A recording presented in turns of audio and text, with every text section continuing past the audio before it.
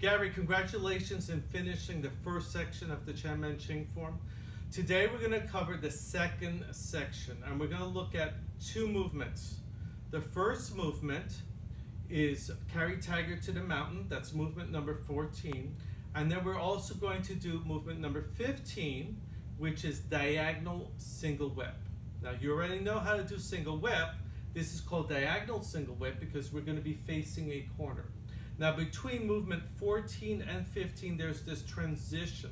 So after we do carry the tiger to mountain, we're going to do a roll back, we're going to do a press, we're going to do a separate and push. And then we're going to go into single whip, diagonal single whip. So again, I'm facing 12 o'clock, behind me is 6 o'clock, to my right is 3 o'clock, and to my left is 9 o'clock. So I'm going to do the whole thing facing 12 o'clock, and then I'm going to turn it around so you can see it better from another angle. So, the end of the first section, cross hands. I'm going to drop my hands, shift my weight to the left. My right hand protects the groin area. My left hand comes around to my left ear. My arms are going to act as a unit. I'm going to step behind me into the corner, pivot on my back heel, turn my right hand over. So that's carry tiger to the mountain. Now we have this transition phase. So here we go. I'm going to do roll back. So I'm going to shift back, drop my right elbow on top of my the palm of my left hand, turn to the left, and now shift forward as I turn, press, take that right hand, separate, shift back, down, and then shift up, forward, that's push. And now I'm going to do single whip. And we started in a corner, so I'm going to end up in a corner. So that's what you're going to need to do facing 12 o'clock. So I'm going to turn around now.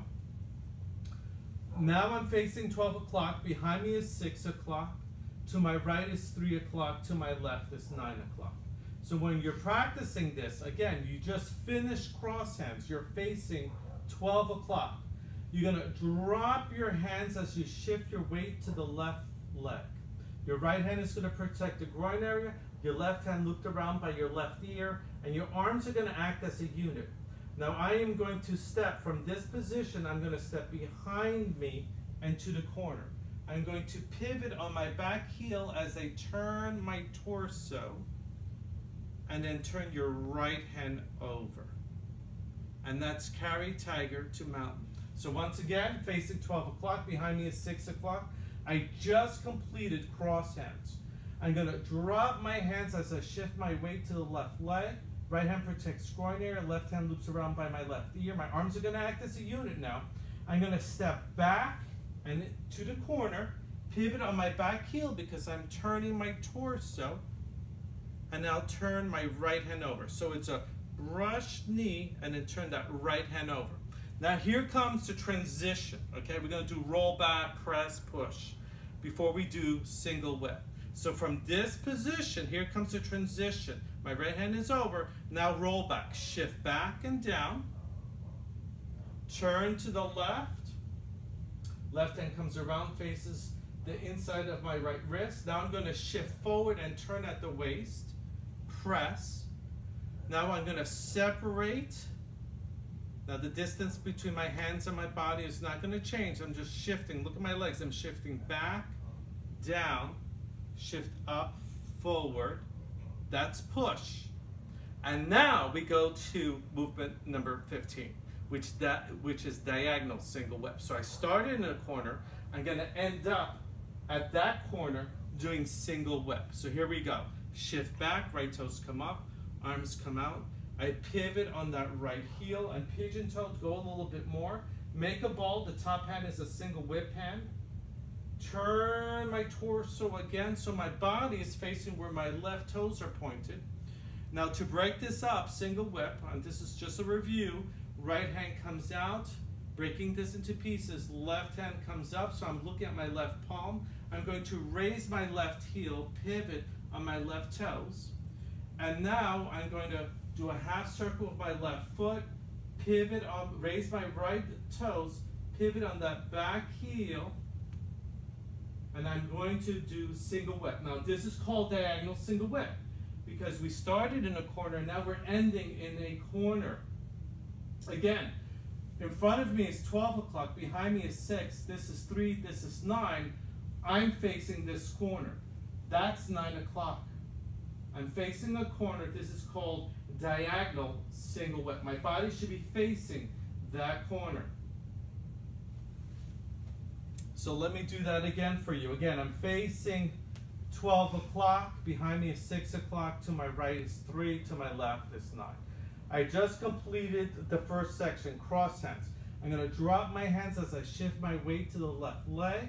Right hand protects groin area, left hand loops around by my left ear. I'm going to step now behind me and to the corner, shift on my back leg. So this right hand is brushing knee, and then turn my right hand over. So right now, that's 12 o'clock, that's 6 o'clock. I'm facing this corner. Now we're going to go through the transition phase. Roll back, so shift back. Right elbow on top of left palm, slight bend to both knees, turn to the left, right hand goes horizontal, left hand loops around, left palm faces the inside of my right wrist. I'm going to shift my weight and turn. Take my right hand out, so separate, shift back, down, shift up, forward, that's push, and now single whip. Since we're looking at a corner, we're going to end up in a corner, so it's going to be called diagonal single whip. So again, that's 6 o'clock. That's 12 o'clock. I'm looking at the corner. So here we go with single whip. Just shift back. Arms extend out about 3/4. Right toes are up. Pivot on that right heel. Pigeon toe. Go a little bit more. Make a ball. Make a single whip hand. Your top hand is a single whip hand. Turn your waist again. So your body is facing where your left toes are pointed. This hand comes out. This hand comes up. Raise your left heel, pivot on left toes. Turn half circle with your left foot, pivot on the back heel, and give me a single whip. Again, that is 6 o'clock there. And that's 9 o'clock, and I'm facing the corner. So that's today's lesson. That's movement number 14 and number 15.